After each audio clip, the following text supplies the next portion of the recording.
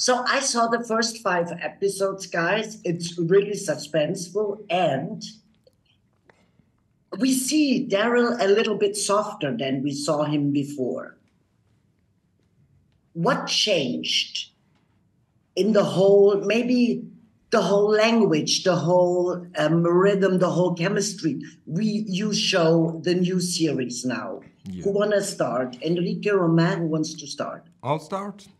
Yes. Well, yeah, it's a new version of The Walking Dead. It is The Walking Dead, but it's a totally new version of it.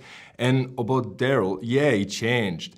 And actually, I think that, you know, it's very new for him too. He is in this new country without his friends anymore. So he has to adapt to this new society and these new rules. So yeah, I think it's a great thing to see Daryl that way, you know.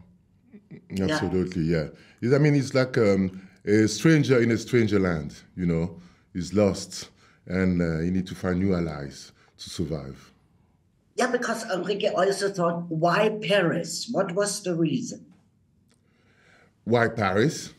Yes. I mean, it's beautiful and everything, but I was like, oh, we are in Paris now, you know, astonished. Yeah, you know, I mean, from my point of view, Paris, because Paris is the city of hope. And that's the thing. And hope is not lost. Hope is, that's what they say. Hope is not lost. I'm not so sure about that. But I thought always Paris is the city of love. It's so the city of love and hope, right? Absolutely. Yeah, love and hope. And Romain, for you play this really mean guy, and you seem such a nice man. Thank you. You know, it depends. He's not that nice. He's not that nice. Normally not, right? Depends with who. Exactly. No, but Roman, all actors always say it's so nice to play a villain because, and what attracted you, you know, what do you love about your character? Well, first of all, of course, Caudron is seen as a villain. I don't like so much to judge my character. I'm trying to understand them and to understand what they have been through in their life to bring them to this kind of situations. But yeah, of course, in a way, Caudron is a villain.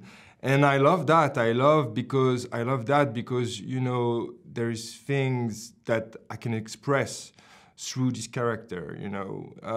We all have inside us hate, anger, a feeling of injustice, you know. So with this character, I can express that, you know. So you can catalyze it, so to say, right? Absolutely, absolutely, yeah. And Eriq, what could you catalyze with your character? What is, you know, what liberated you, maybe?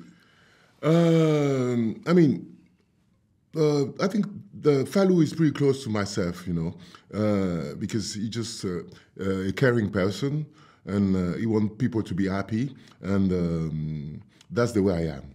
I want people to be happy.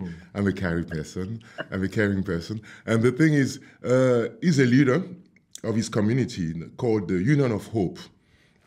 And the fact that he's a leader, he wants everybody in his community to be happy.